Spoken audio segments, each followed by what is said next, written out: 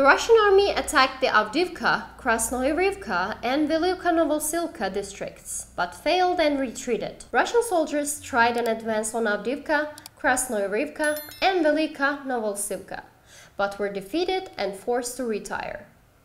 Russian soldiers bombarded Ukrainian positions at the contact line in Avdiivka, Novopavlivka and Zaporizhzhia, and launched an airstrike near Novoandriivka. A Russian effort to undertake forced reconnaissance at Vodiane and Pisky failed, and the Russians were forced to flee.